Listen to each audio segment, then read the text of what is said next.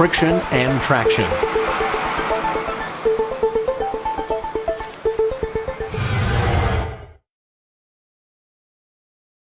When one surface touches and moves across another surface, it creates a force called friction.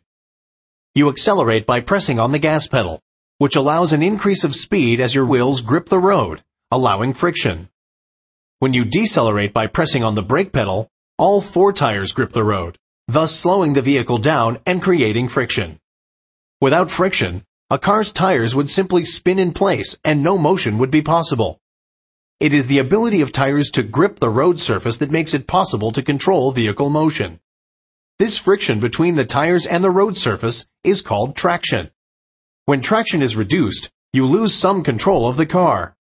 For this reason, you must be aware of the conditions that may lead to traction loss. The condition of the road also affects traction.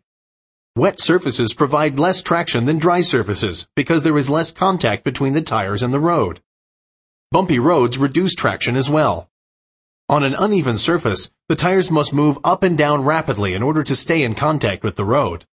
Worn or defective shock absorbers cause the tires to lose their grip on the road. Replacing worn shock absorbers helps ensure proper traction and control. Friction plays a part in braking a vehicle as well as in moving it forward. When you apply the brakes, the friction created slows the turning of the wheels. This causes the car to slow.